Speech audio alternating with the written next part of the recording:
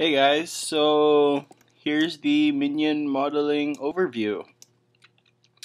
In this tutorial, I will go about how I modeled this and to achieve this topology, proper topology for rigging and for animation.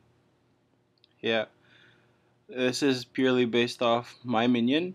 You guys can experiment with your own Minion and yeah, maybe create your own style and posted up the Minion competition. The Minion competition ends at the end of the month, so you guys have enough time actually to submit something.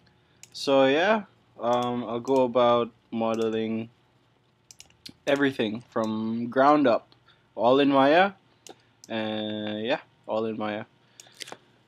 So yeah, bear with me. This tutorial is quite long, and I'll be yeah, they're all in the same playlist. So yeah, let's proceed to part 1 and start with the body.